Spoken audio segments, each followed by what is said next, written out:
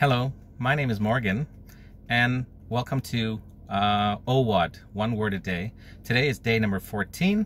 We are talking about the strangest food that you've ever eaten or tried in Vietnam.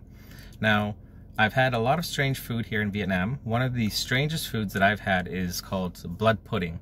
Blood pudding is made from the fresh blood of a pig, a goat, or a duck. And the blood is put into a pan, a dish, and with diced small bits of organ meat and peanuts and fresh herbs. You eat it with a squeeze of fresh lemon and some fish sauce and a rice cracker.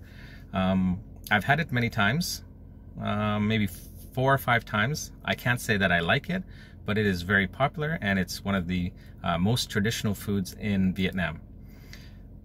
Okay, we'll see you next time. We'll see you tomorrow for day 15 of OWAD. Bye for now.